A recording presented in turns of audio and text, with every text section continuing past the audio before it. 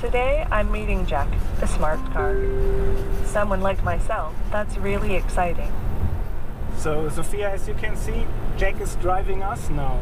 So how does it feel for you? To be quite honest, I think it's mega cool. It takes a while to get used to this situation. It's a computer driving a human. Can you understand that? It's different for me, because I know how reliable smart systems are.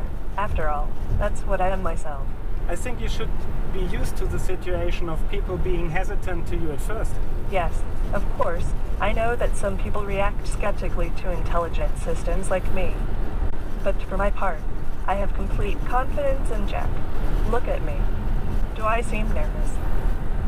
No, you're looking completely relaxed. I've heard that Jack can engage in social communication with his surroundings. Now that's one of my specialties. What do you mean exactly? My plan is to help people in their daily tasks. For example, I could take on important jobs like looking after the sick and senior citizens. Who knows, maybe one day I'll be a teacher and train people.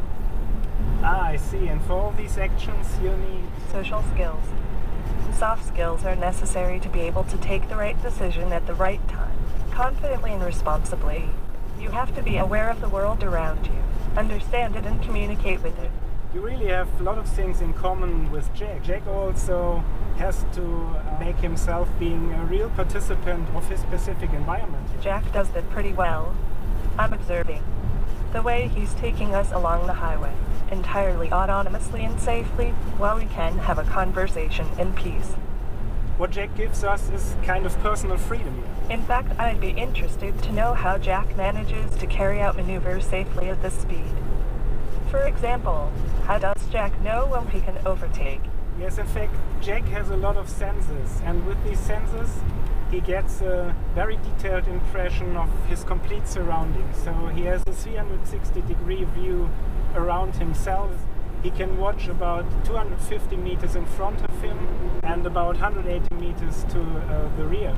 And by that, he gets a very precise understanding of what's going around him. It's a highly complex traffic situation here on the highway, and at such a speed. How did Jack learn it?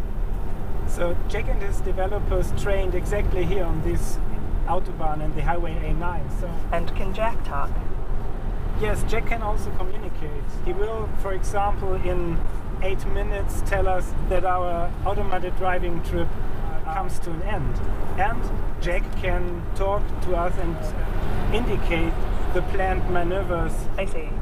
So that means the passengers are not surprised when Jack overtakes or changes lane. Exactly. Now in about 7 minutes our automated driving trip will come to an end, Sophia. What a pity. That means our talk is almost over. Yes, but we'll definitely stay in touch. I look forward to that.